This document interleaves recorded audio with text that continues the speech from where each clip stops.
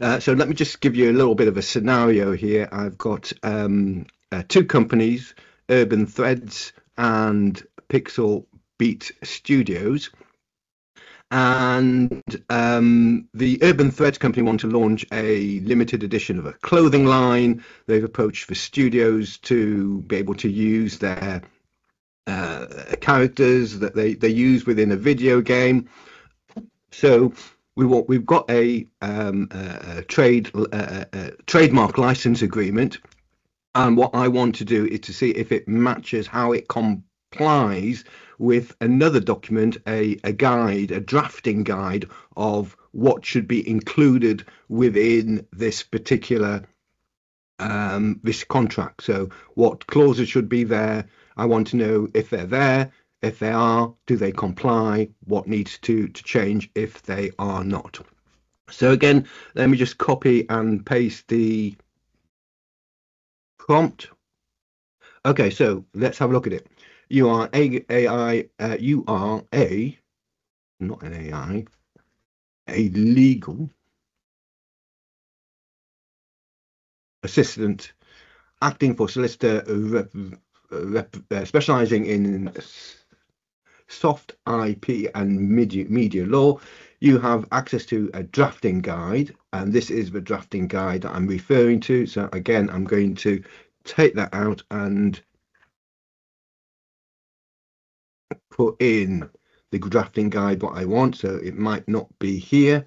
So I'm just going to very quickly going to find it from here. You don't have to embed the refer to the file directly in the middle of the prompt. You can just put everything at the end, which sometimes is easier to do. So again, I'm looking in this case for the trademark license agreement, the guide, I think.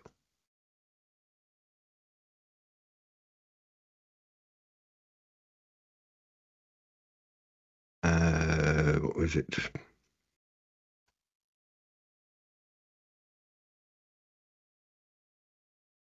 Trademark licensing guide, trademark licensing guide. Okay, here.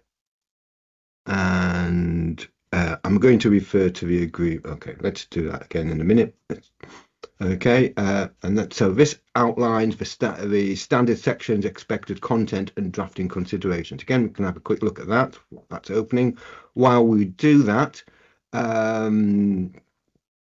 so this agreement is to be reviewed under UK law. Review the draft agreement. So the actual agreement itself, again, draft agreement, trade law licensing 01. So again, I'm just going to refer to that again here.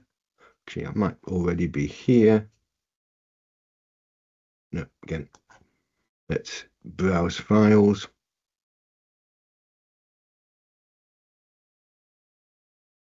Project A. You got onboarding, and this is trademark license 01. Okay, let's put it in alphabetical order. It makes it a little easier.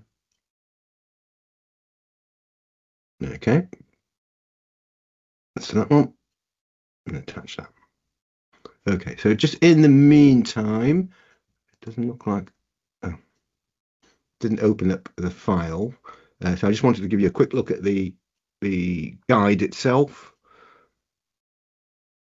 So it's a very basic guide, not much in it, but again, in real life, you might have something much more detailed of what should be and what shouldn't be within a particular contract, like a standard that you want to review against. So let me just close that down. So we're asking now to perform a review. What do we want back? We said we want to identify any omissions, risks, and deviations from best practices based on specific clause by clause drafting guide. So again, let's go and have a look and see what it returns. So it's looking at each clause, it's reviewing each clause. So again, if we can try and stop it here, the agreement allocates marketing responsibility but does not set minimum advertising commitments. So giving an opinion there. term and termination review agreement specify 30 days notice period termination, but does not include provisions for terminating due to breach. Okay, so again, it gives you, I would think, I hope that would be helpful. And at the end, some recommendations. Add definition clause, specify territory term, add confidentiality obligations, on so on. So again, as we've been saying, we mustn't rely on this to solely be, you know, the review itself. Everything in this review that's been done is, you know, exactly as the end result that you want to be. You need to still go and perform the review, but at least, you know, you already got half of it, more than half of it done. I want to say you're not starting off with a blank screen. You know, you've got that starting guide. It means the actual review you're going to do is going to be much quicker than if you were just starting from scratch. Save you some time there. And again, we've got the option for it to regenerate, modify the original